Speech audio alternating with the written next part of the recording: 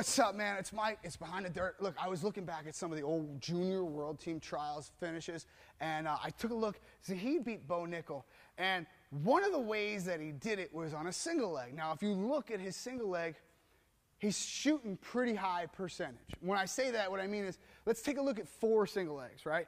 He's finishing 50% of them. Now, usually that's a pretty good percentage, but against Bo Nickel, that's an outstanding percentage, okay? And if you look at the difference between the ones that he scored on and the ones that he did not score on, there is one very distinct difference. It's his head position, okay? So on the ones that he did not score on, he took a swing single motion, and then his head was trapped underneath. What I mean is he goes single leg to here, and then Bo stuffs him, hips down real hard like that, squares up on him, and Zahid does not get to finish. Now, on the ones that he did score, he simply retracts just a little bit and gets his head to the outside. So it's the same swing single motion, and then as he goes to kind of square up, he sinks back, and his head goes to the outside. Now, from there, it was pretty easy to finish for Zahid,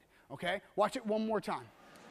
And there's that single leg to a high crotch for Zahid Valencia. Gets to the quad pod. He's, one of the best junior wrestlers in the world. And there's that single leg again, but this time, Nickel's really good.